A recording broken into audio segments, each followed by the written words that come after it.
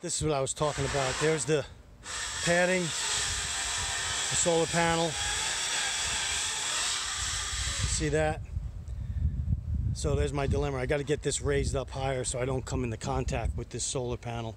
I don't have to worry about it. I'll still cover it when I load and unload, but I don't want to be that close to it. Then I just put a dry bag on here just to raise that up for a little bit. I probably should have went driving just to see how it felt, but I'm going to try to load it inside the van now, see if it fits, believe it or not. So there's the pad in the front. It's from that scupper cart there. That's the one I have in the front. So I may take a ride to the kayak place today or tomorrow and see if there's any options to attach to my cross braces here and raise this up higher.